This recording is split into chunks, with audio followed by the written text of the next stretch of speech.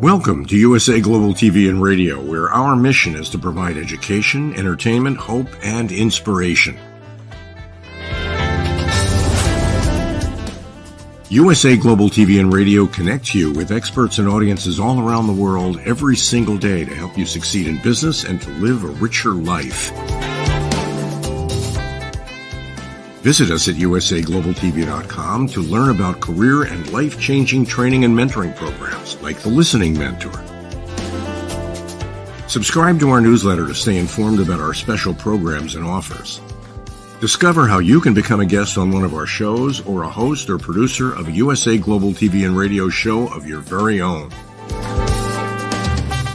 That's USA Global TV and Radio, where the doctor is always in.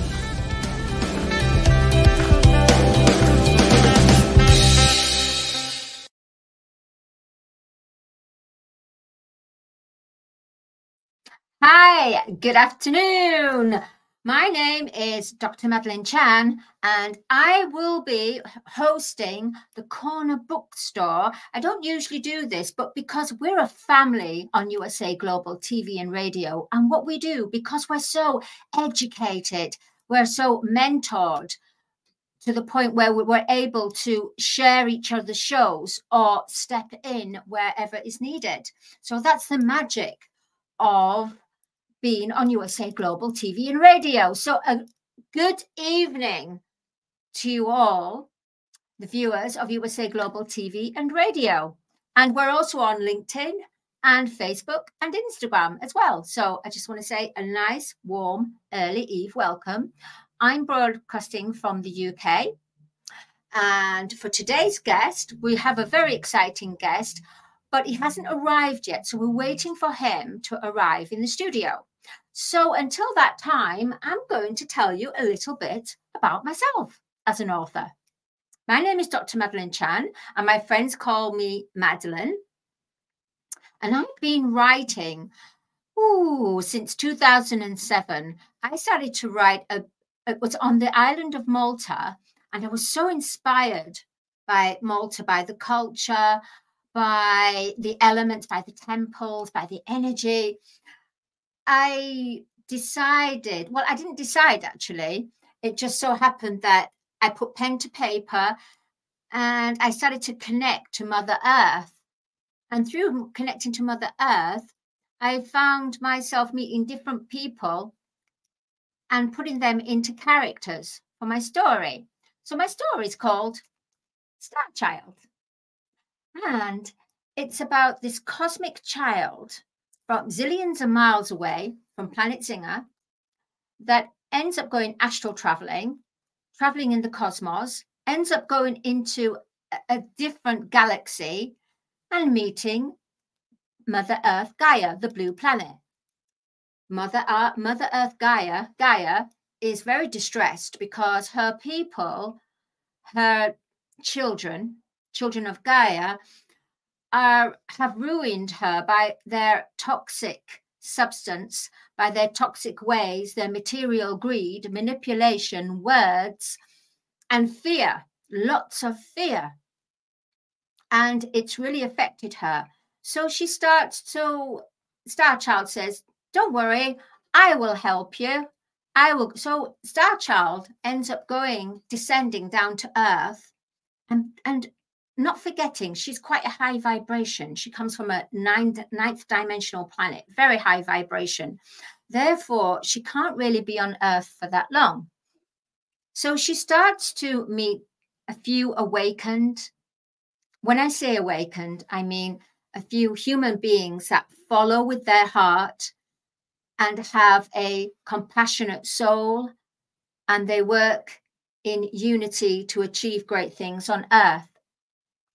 And she meets a young athletic. His name is Malachi. And what his job or his path is to help all the malnutritioned countries, third world countries that have no clean water. So it's his job to work and achieve and get funds to help those countries. And Star Child, she kind of questions it because she comes from a place, Planet Zinger, where it's of love vibration. There's no fear whatsoever. So therefore, there's no starvation. There's nothing like we have on Earth, the low vibration and fear and starvation and the big margin between rich and poor. There's none of this. It's just a case of it's all about love and creative expression and play. She's Star Child. So she gets very affected by what she's seeing and feeling. And she feels she starts to help these awakened human beings, the ones that work with their hearts. So there's Malachi who does this. There's another 2 girls who's a yoga instructor and also a fashion designer. So Serafina, the yoga instructress, and Indigo, who's the fashion designer. And these 2 girls are like rainbow warrior childs. They're always praising Mother Earth and they're party girls, but they are very eco. And so she befriends them, and she really starts to go, they're on her vibe. And then she meets a young girl, Paula, who's been bullied and has no confidence. And in that case, she's starting to take sort of substances to make her feel happy. And so Star Child has a sitting with her, almost like a meditation, and shows her another way. So she dances with the trees, she hugs the trees to Star Child, and Paula really relates. She feels this, what the toxins did to her body, Paula. She feels that lift, that positive lift from the meditation, because her vibrations are lifted and she can't quite understand it, but she loves the feeling. And from that feeling, she then starts to go on to a better life, and it starts to fill her with more confidence. So Star Child gives each of these beings, human beings, a crystal, because the crystal has certain healing and properties. And then she meets a cat, Larimar, who is, he lives outside because he looks after the other animals. And she's used to, Star Child is used to Larimar being a furry animal being that would fly. So it was very odd when she was speaking to Larimar, found out that he couldn't hear her. So she had to speak telepathically, meaning with vision and just with silent words, no speaking audibly. And then Larimar understood, and he was shocked that she understood him. So he was saying, you're not like all the other humans. And then it came out that Larimar was campaigning and helping the other animals that were traumatized mentally and physically by some humans. So it's Star Child then explains to Larimar, you're not on your own, you have your elders. So she puts a vision up and you get this massive big, like a lion, a big lion's head, beautiful, to say, Larimar, this is your elder and you have many more and they're here to help you. All you have to do is ask for help. So Larimar feels a lot happier then, feels more stronger with conviction and brave and courageous, knowing that he has the elders with him. So it's all different stories at the same time, because she's weakening Mother Earth.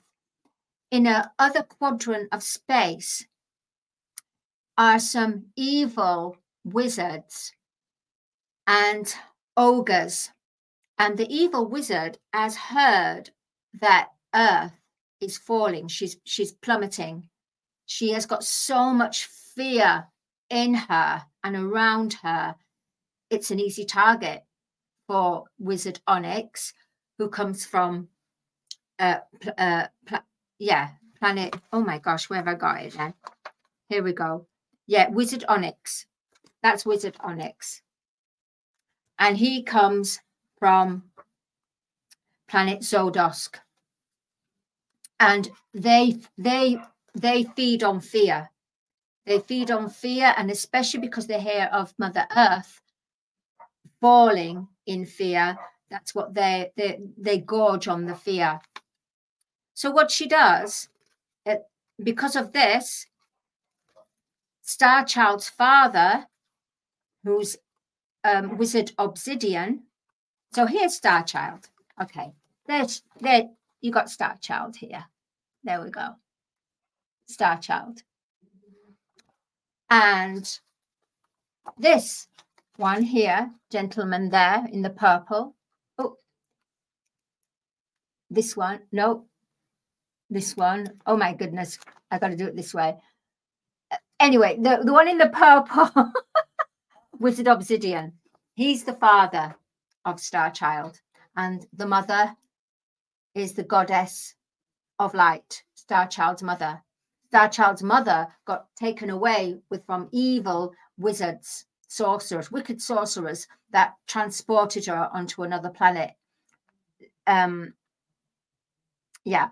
So Wizard Obsidian is worried because Starchild has gone missing.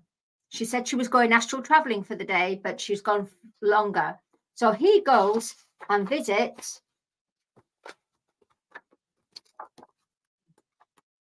where is it now? Yeah, he goes and visits the Golden Healer, which holds all the records of the universe. There we go.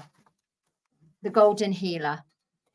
He holds all, it's like a crystal maze, and he can see, holds all the universal records, and he also knows if the vibrations have changed in the universe. So when he looks in the crystal maze to find out where Starchild is, he says, oh yeah, she's on a blue planet. And as he's looking there, he sees some darker shadows coming towards in the crystal maze. That's weakening the structure of the crystal maze. And he knows the blue planet is in trouble.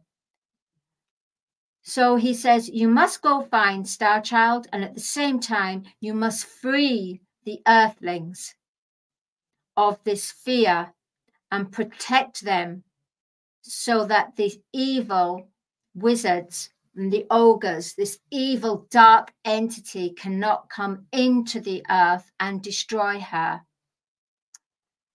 So that's what it's all about. And then they go to see the warriors of the Cloud9. And Cloud9 is a place where they play music in the universe. So the universe is not made of words like we have words and speech. The universe is sound and vibration and color. And this Cloud9, holds the symphony to the universe. And when there is trouble and chaos in a planet, this cloud comes along and descends onto the planet and plays a certain frequency, and a whole cosmic ray of color, rainbow filtering colors, which have a healing for each one. At the same time, they're playing this music from the higher spheres that come along, and what it does, it breaks down the lower vibrations and fear and turns it into neutral and returns it back to the creator. And so she ends up finding, there's a bit of a love story to this as well, because Wizard Onyx also has a son, Prince Ricochet, who is not got a hard heart like his father, and he's curious about the humans. So he does meet someone, Ethel, who's come to the end of her life. She's an old age pensioner. Sorry, she's called Grace, old age pensioner, and she's she's saying goodbye to everyone that she's met. And he gets confused because he thinks she's going astral traveling, but she's not. She's actually leaving the planet. So that is his first meeting of an earthling.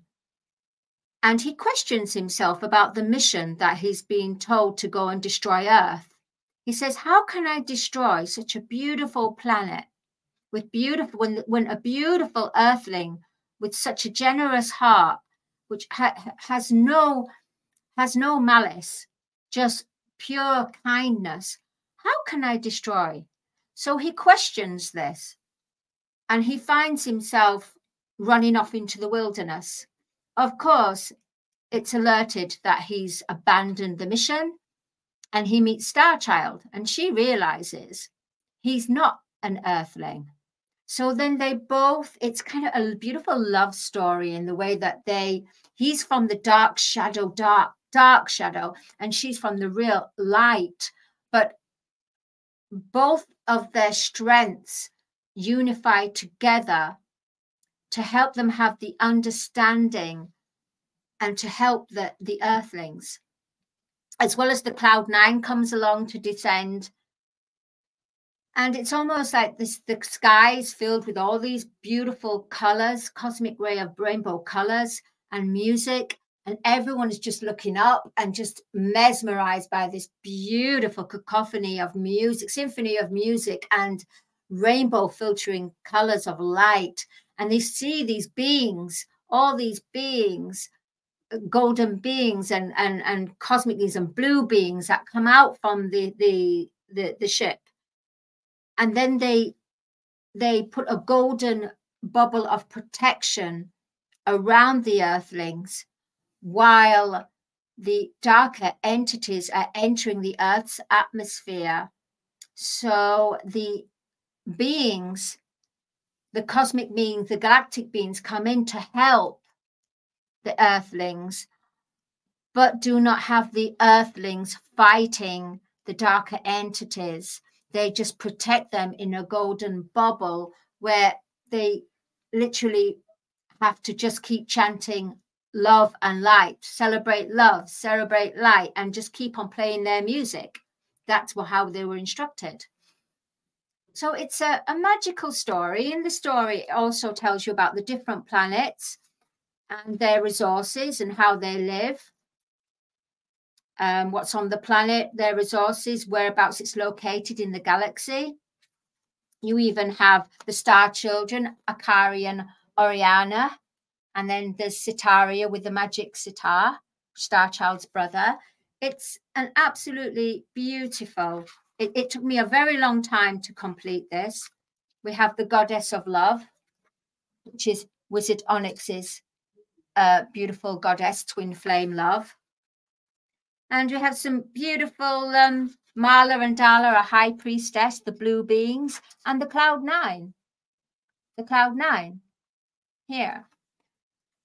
I'm going to be making this book into an audio because I really feel that if people have the book with the music as well, they will feel more connected. I mean, it is a book that's on Amazon now. And I've been on this book for a very long time. In fact, I've written book 2 already, but I haven't put it out there. It's going to be a trilogy. It will be a trilogy. But to be honest, and I'm going to be actually honest with you, problem with me is I get distracted. I do. I'm an author where I do all the creation from working, co-creating with the creator, and bring through pen and paper or type up and bring it through and get it to the point where it's into a book, edited all into a book. And then I think, okay, that's it. That's my part done. But it's not, because these days, not only do you have to be on the creative side, but you have to be on the marketing side. You have to be a business person. You have to understand about the algorithms of Amazon. You have to understand and promote yourself. And I've got to tell you, I'm a lousy promoter. I love creating. That's all I do, is just create all the time. For example, I wrote a book about singing, which I'm a singing teacher. And I designed a course for singing. And I wrote this.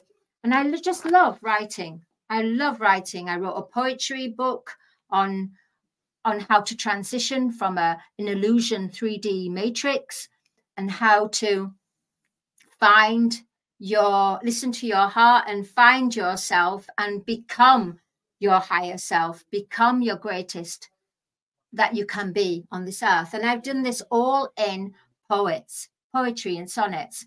Of course, I cannot take full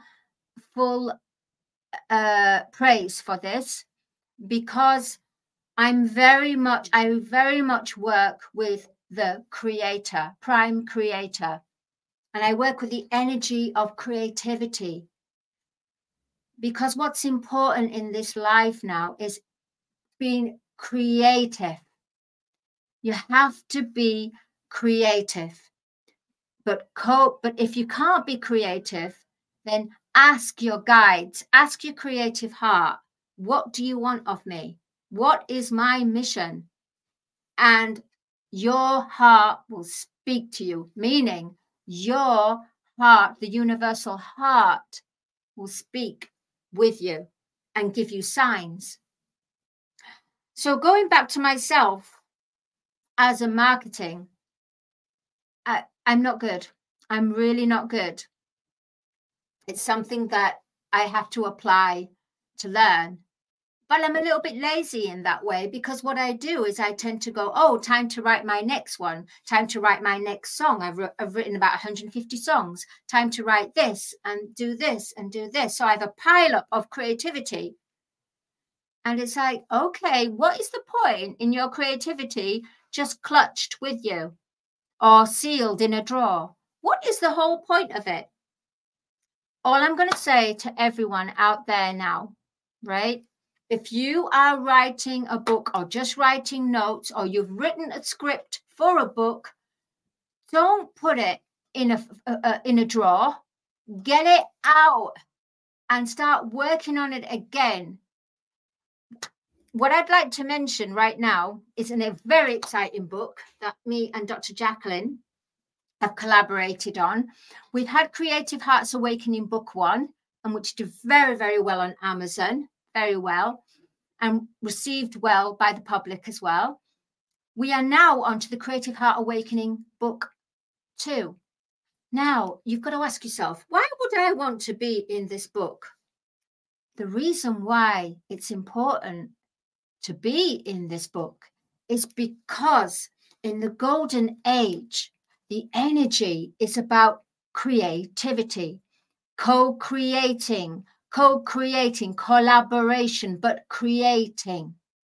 Instead of having somebody else's creation, we're actually going to be joining our creation with their creation, building a momentum of the universe, of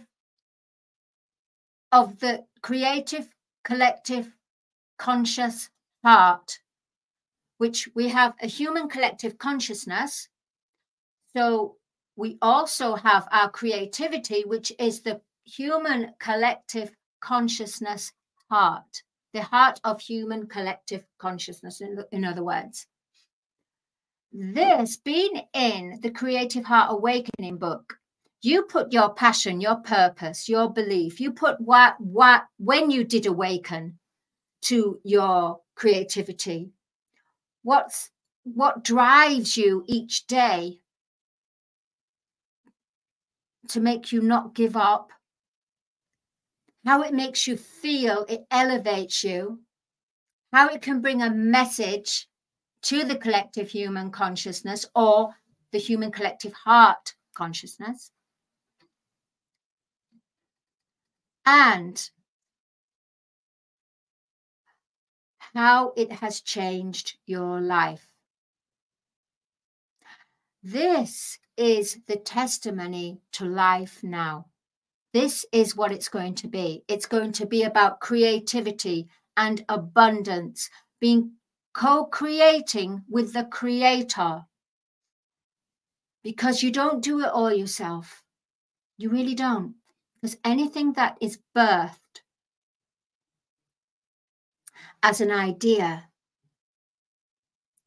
is originally birthed from the Creator, which you're connecting your heart to the Creator. All these amazing genius inventions, they were all to do birthed with the Creator. But now it's a case of, instead of us going along with somebody else's creation, like with the TV, or following someone who's a big celebrity and buying everything of them all the time, now we have the dream world that's come to us, meaning now we have that opportunity by connecting to our inner world, our heart, our creative genius. We have that opportunity now to express and become the best that we can become, whether it's a celebrity, however you want, however you feel resonates with you. Instead of following someone else, you can become that and more. So all I'm going to say is, if you have some weaknesses, like, for example, I have some weaknesses, and that is in the marketing. And I was a bit ignorant because I thought, oh, I'll just get someone to do the marketing. Yeah, that's all right. If you've got a lot of money, a lot of funds, that's fine. But if you don't have funds, then you're going to be waiting a long time. You have to learn your craft. So being a novelist, yes, you do the creative part, but then you need to do the business side. And the business side actually is creative too. It's all creative. And that's what we have to realize. Even business is creative. So you do creative. You need two sides of the creative. The creative, as in the idea, the concept, the action, bringing it through, the action. Then you need the marketing, putting on some sparkle on it and getting it out into the world. Because how can anybody know about your book or your script if it's stuck in your house? Apart from friends that are around you, yeah, close circuit friends. But close circuit friends are not going to be able to sustain a living. For you to make a living with your books, you need them to go out there. You also need to throw some promotions by saying, for example, for this week, we've got this competition. If you can answer this question, I will personally send you the ebook of blah, blah, blah, blah. So they will receive the ebook instead of going on there. So it's good to hold competitions. So they feel, and then what you do with the competitions is the person that's won that competition, they do a video and say, thank you so much for, these are just ideas of marketing. I'm just getting a download now. And if anybody knows me, well, but for what I'm like is I always get downloads. There's never a script. And for some reason, I just got a download about in-house competitions. Yeah, each week should be, you know, for yourself on social media. I'm going to give this. You don't give it to everyone, because when you give, or even a paperback book, you send it to them because they feel valued, they feel well, and they will read that and give a great review. On top of that, other people that applied for this and didn't receive that, it's almost, they're saying, you know what, I'm going to actually buy it because I really want that book. Because what you do, you start a trend, and you start a craving. And what happens when you want a craving? You start thinking about it, And then it almost becomes habitual. You want that, you start craving to the point where you don't even have to think about it. You're just feeling that crave. And that's what will happen. Well, that is how celebritism is created, by trend and creating a crave. So we're craving for it, as well as, of course, through hypnotizing from certain frequencies and all this. But let's not talk about that. Let's just talk about the organic, and that's craving. So you have to make your product and believe in your book, but give some as for competitions, to make for you people, so you start that community from that book. And what happens again is you start the crave, the trend, but people start to crave, because the more you give, let's say you might do one competition a month. So right then, so we are now coming to our close soon. What I really feel and would like to say is, never forget about your creative heart. No matter what you're doing, whether you're a full-time mom or whatever you're doing in your other part of your life, your responsibility, don't ever forget to play. Because when you're in creativity, you're a child at play. All these inventors, they just played. They played, they wrote, they doodled, they played, they wrote notes. It's play. Creativity cannot exist without being playful. If creativity was intellectual, it wouldn't provoke the emotions, the visuals, as what it does. And because it does that, is because we are children at play with our inner child, at play with our creative heart.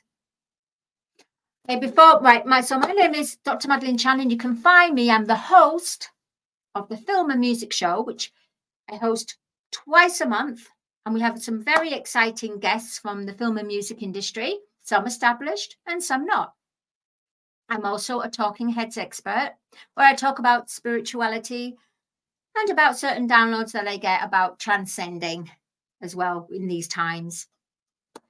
I'm also on the panel with the lovely host, Caroline, who's the host of The Woman's Prerogative. So I do this on Monday with Dr. Justina Mutali as well. My website is madalenechan.com. You can get me on LinkedIn, Dr. Madalenechan. And before we go, I just would like to reach out to say, please do keep subscribing to our YouTube channel, USA Global TV and Radio. We are currently on 39,000. Our target is 100,000. And that was 100,000. We're looking for September. 100,000. We're already at 40,000. At the same time, we'd like to reach 100K subscribers for the Dr. Jacalyn Kerbeck YouTube channel as well. So it's important that we continue to support, because honestly, everyone, what channel right now out in this world right now gives you an opportunity to be able to promote your brand at a very affordable rate, very affordable, at the same time being part of a community of education, bringing hope, bringing your story to life, hosting your own show. Yeah, guess what? Dr. Jacalyn Kerbeck has this amazing course about 2 hours. in 2 hours, you can become, because I've done it myself, you can become qualified as an interviewer and host your own show. I would say absolutely, please do take that course, because the courses are really expensive. They're expensive. They really are. But the ones for USA Global TV and Radio and with Dr. Jacalyn are not expensive. And believe you me, if you have dreamed to have your own show, your own brand, your own produce, or share your own story, then this is the channel you need to be at. At the same time, you can get your friends and family to watch the channel as well and subscribe, definitely, because we're looking for 100K. Before we go, I just would like to say that please do join me for Talking Heads tomorrow. And of course, on Monday, we've got Woman's Prerogative, which is at 7 p.m. BST. And I would like to say thank you so much. It seems like our guest is not arrived today, but that's okay, because sometimes it's not about that. It's about what's needed at that time, what's required. So how I will do this is I've thoroughly enjoyed so much being the host of the Corner Bookstore. My name is Dr. Madalenechan, and thank you to our producer, Chief of Operations, Dr. Jacalyn Kerbeck. She's a super status woman. She really is. Absolutely. She's a global leader in every way. And what I will say is, everyone, please do subscribe, and let's help the mothership, USA Global TV and Radio. And before we close out, just want to say thank you to USA Global TV and Radio viewers. And we're going to leave you with our sponsors. Goodbye.